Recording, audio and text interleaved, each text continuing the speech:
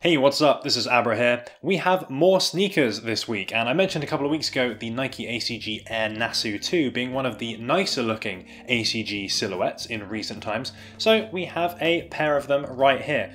Specifically the melon colorway I was particularly enamored by, the ones that you're looking at here, but there were three separate versions of these, each with a fairly similar overall color palette and a quietly technical aesthetic. ACG has definitely been moving in that direction recently and taking more performance-centric design on top of that kind of hiker core aesthetic. So yeah, high time for me to pick some of these up, I think, partly because a lot of my outdoor activities these days have been out in the country rather than in the city, and partly because, well, I just don't need that much of an excuse to buy a fun new pair of shoes. These are right at home with the most recent ACG clothing collection. They come in at £110 or approximately $120, and we're going to be taking a look in some more detail at aesthetics, construction, comfort, fit, and yeah, just see how these things weigh up now I've had them for about a week or so, and of course answer the question, are these worth picking up? Let's find out. Let's look up close at some of the visual elements of the Nike Air Nasu 2. Firstly, I think these are way nicer looking than the Nasu 1. They're more modern and technical, and the design feels more nuanced with several different sections that interact in some way. The big thing here is this translucent grid-panelled upper. Ripstop fabrics are used on all kinds of things to enhance strength and stop, well, ripping, obviously. And its presence here gives a clear performance-focused look, and an implication this shoe is designed to be worn in more treacherous conditions. Underneath that is a more breathable mesh, which is where the unique colouring of this shoe comes in. Personally, I really like that melon colourway. It's one of the things that drew me to the shoe. It's unusual, it's distinctive, without being too kind of, hey, look at me, and it's extremely cohesive through the shoe as well, blending nicely with the black and the grey. It makes the ripstop grid pop a little bit as well due to that extra contrast, and it accentuates the multi-layered construction of the shoe that's important to the technical appearance. Despite it being present on so much of the upper, I actually don't think it's overbearing at all. That translucent nylon definitely helps mute that colour a little bit, and it's only really on the tongue, on the heel, and on the outsole where you'll find visible, unfiltered melon on foot. It looks more like a light grey shoe with melon on it, which is probably the way around that most people would want it to be. Nonetheless though, if you're not a massive fan of this, you prefer something a little bit more monochrome, there is a black colourway as well, and that's probably going to show the dirt up a little bit less as well. The midsole is quite complex looking, and it's one of the few bits that's untouched from the Nasu 1.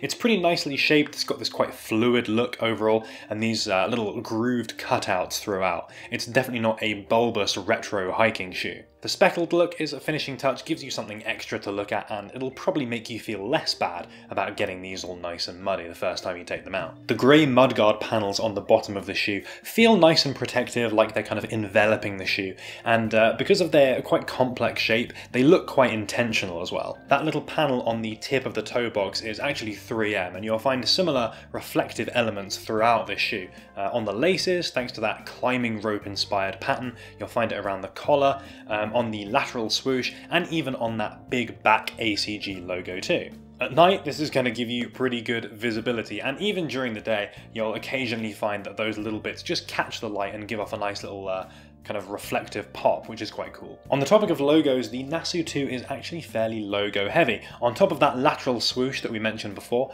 there's an extra one just chilling on the toe box there, a little mini swoosh. You've got an ACG logo on the tongue, you've got a big ACG triangle logo on the heel, there's even a little debossed ACG right on the tip of the toe there. That sounds like a lot, but it doesn't actually appear over-branded, I don't think. That lateral swoosh is kind of semi-concealed behind this translucent nylon.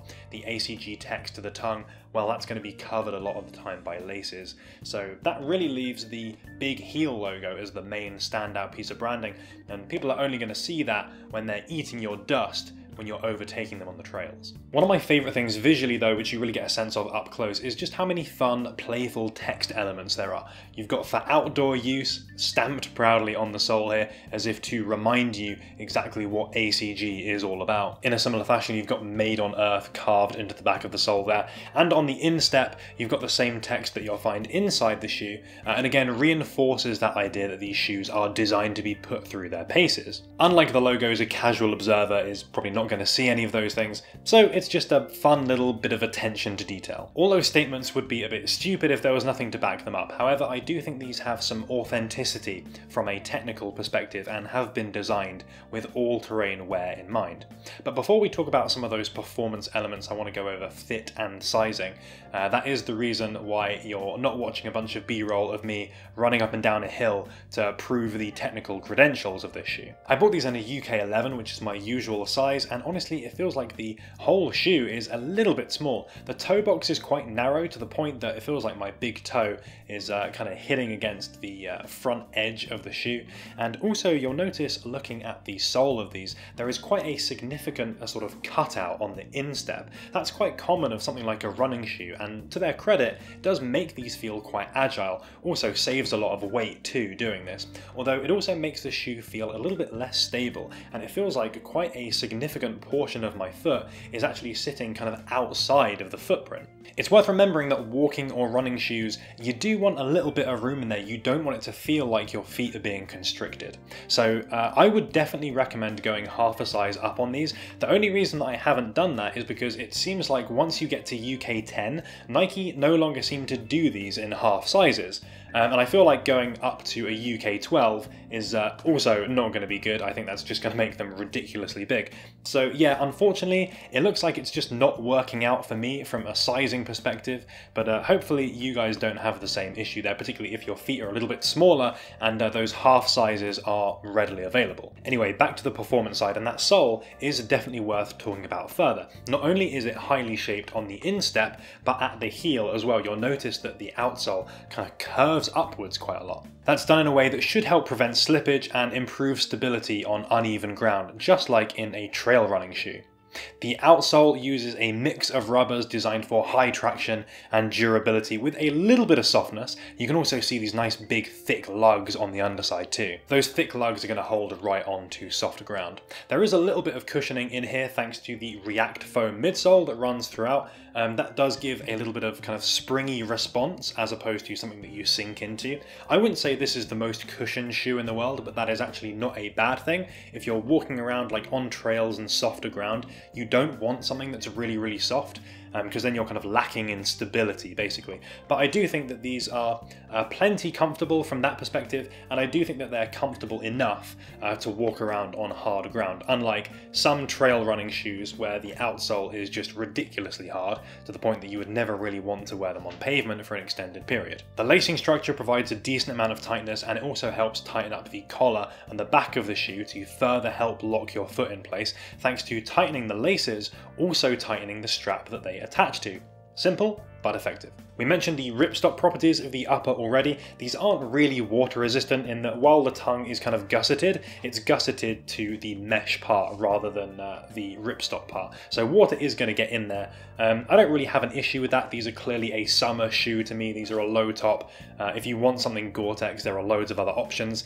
And of course, if something is less water resistant, often it is more breathable as well. And yeah, for summer casual wear, that's probably going to be what you want. One downside that I have to mention of these is a couple of weird manufacturing errors. Firstly is on the right shoe, the other one to this, on the instep, it looks like the material kind of hasn't been applied or glued properly because it's got this weird ripple texture. Also, some marks can be seen on parts of the translucent upper. On the left one, it's actually worse. There's like quite a few little black splotches, and it seems like that's underneath the ripstop. So it wouldn't really be easy to sort that out. So that's a bit of a shame. If I was keeping these shoes, I would definitely want to swap them with a different pair. I think I probably just got unlucky here, but yeah, something that I thought I would mention anyway. One minor detail, I'm not sure if this is mentioned anywhere officially, it looks like there's some Nike grind foam around the collar to provide some extra cushioning and support, which is underneath this nylon woven material here.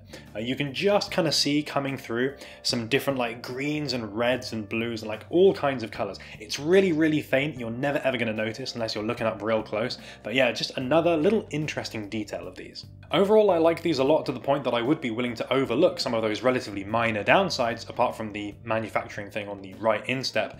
Although, because I can't quite get that size that fits me right, I am going to have to return these. There is nothing more annoying, I think, than having a pair of shoes that is too small. It's just one of those things I'm always conscious of when I'm wearing something that isn't the right size. It's a good addition to the ACG lineup. It feels forward-thinking and modern. It's definitely befitting of the most recent clothing collection, and it's still got a little bit of personality and that kind of tongue-in-cheek appeal. It's definitely not a kind of plain, boring dad hiking shoe. The unique colouring, the decent looks definitely play into that outdoor space that Nike ACG is trying to exist in without looking like they're taking too much attention or that the user is showing off too much. Good comfort too, and a relatively palatable price. I think ACG did a pretty good job with this one. Those are my impressions on the ACG Nasu 2. Again, wish I could have taken these on a proper trail test, but unfortunately they do have to go back, so I couldn't absolutely trash them.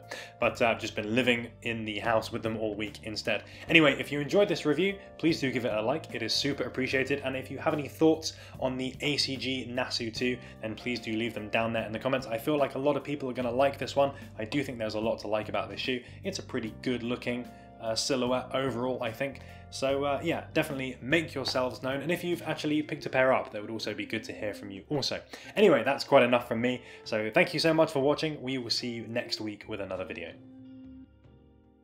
Shout out to Caleb, totally forgot about the Stussy Huarache, which released not too long ago. Yeah, using those kind of tonal details, very different to the traditional Huarache colorways, but yeah, definitely a cool release for sure. I think that helped put that shoe back on people's radars. Quite a few people who liked some of those variations as well, like the drift and the grip, so yeah, shout out to you guys. Hopefully we do see some re-releases of those other more technical looking models soon. Thanks for making it all the way to the end of the video. If you want to catch some more, there's going to be links going up at the top, and if you want to see some new sneaker reviews, things like that, make sure you're subscribed. There's going to be some more videos. I've had those Rick shoes now. I really should have sent those back, but I will do some content on those. There's some other techwear based things coming up, some little surprises that I haven't really talked about either. So yeah, keep a lookout for future videos.